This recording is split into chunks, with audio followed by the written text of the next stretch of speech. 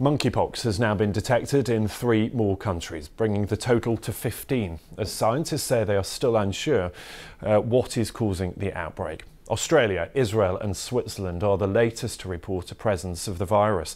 Well, these cases come as Britain's Health Security Agency has said higher-risk contacts of people with monkeypox should self-isolate for 3 weeks, as Mark Lobel reports. It's still unclear why we're witnessing this unusual spread of monkeypox, as more patients emerge with the common symptoms of a bumpy rash, fever, sore muscles and a headache. But it is something that everybody should be concerned about. We're working on it hard to figure out what we do and what vaccine, if any, may be available for it. But it is a concern in the sense that if it were to spread, it's consequential. Austria has joined Israel and Switzerland in confirming cases of monkeypox there, bringing the total number of nations reporting outbreaks to 15. So how dangerous is the virus strain detected in Austria? Eigentlich nicht sehr gefährlich. Wir wissen aus Großbritannien, dass es sich Actually, it's not very dangerous. We know from Great Britain that it is probably the West African strain, and that is not very dangerous. The death rate is around 1%, but usually we have mild cases. However, the UK Health Security Agency warns severe illness can occur. There are certain individuals who are much more at risk of severe disease, particularly immunosuppressed individuals or young children. It can take around 12 days to show symptoms, and patients are advised to isolate until their scabs have fallen off. Belgium has become the first country to introduce a compulsory 21-day quarantine for monkeypox patients.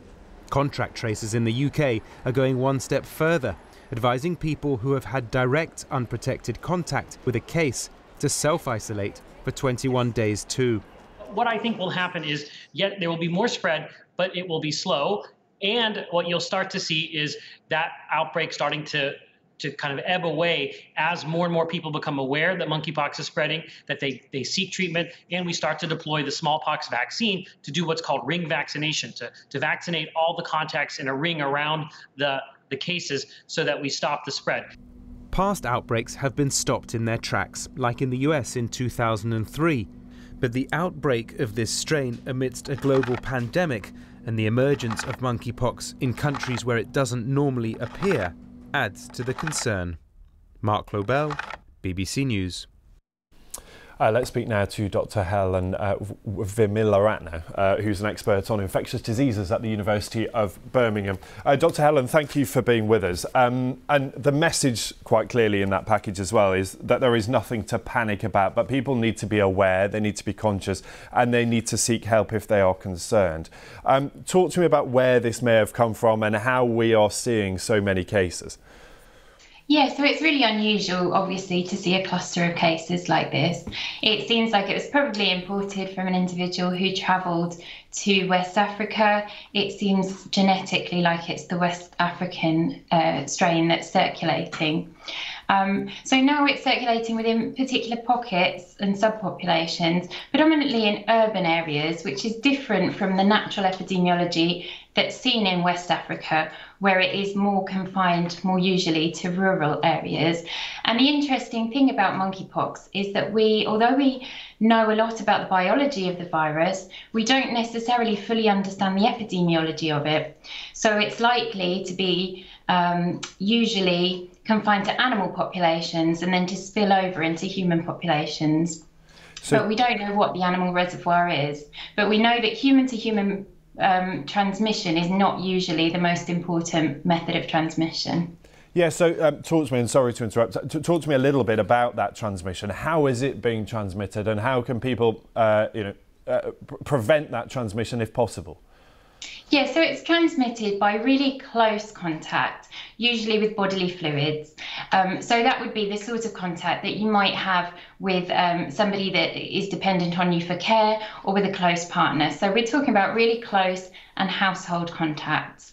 We're not talking about casually walking past somebody in the street or sitting next to somebody on a bus. So I think that we should definitely have a message that nobody should be overly alarmed and nobody should be panicking. Obviously, good hygiene is important, but contact tracing is going to be really important. And it would be nice if we learn very much from the lessons of COVID and put into place really good early contact tracing.